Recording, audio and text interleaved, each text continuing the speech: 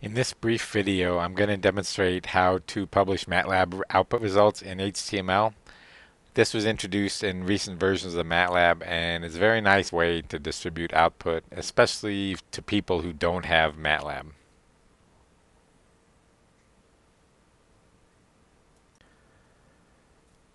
So this publishing approach is done right from the editor, from the M-file editor.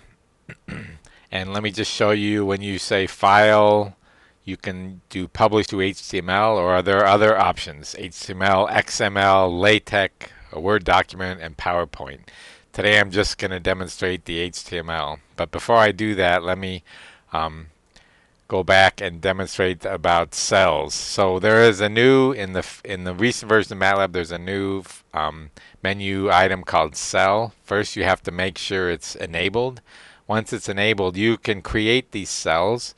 And then you can actually do evaluation based on you can evaluate all the statements in a cell, for example, and that's a whole other element of the benefit of cells. And you can increment parameters and the like by using these cells. But I'm not going to talk about that here.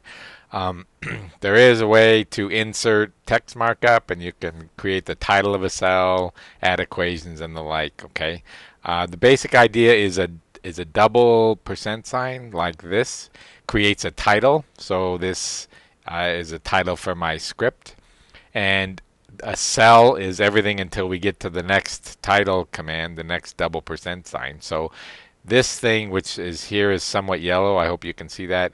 Is a cell, and for me, it's just setting up a few input parameters for what it ends up being a Monte Carlo analysis. Then I create a new cell, and I set up some additional input variables.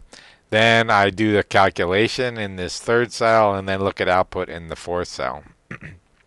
One nice thing about these cells and the publishing of the cells is you can include equations in LaTeX and other LaTeX formatting commands. So this double dollar sign creates a LaTeX equation, and then I create the equation that I use to calculate this force. Okay, but now what I do is I go up and I say File, Publish the HTML, and what we get is this. So this is a simple web browser essentially that's just formatting the HTML. We see the title of the first cell, script to do Monte Carlo analysis of a cantilever beam. We see the input, and then we see the output. If I'd use semicolons, the output would be suppressed.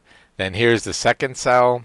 Set up random inputs, and here they are. And notice I use semicolons here so the output doesn't show up.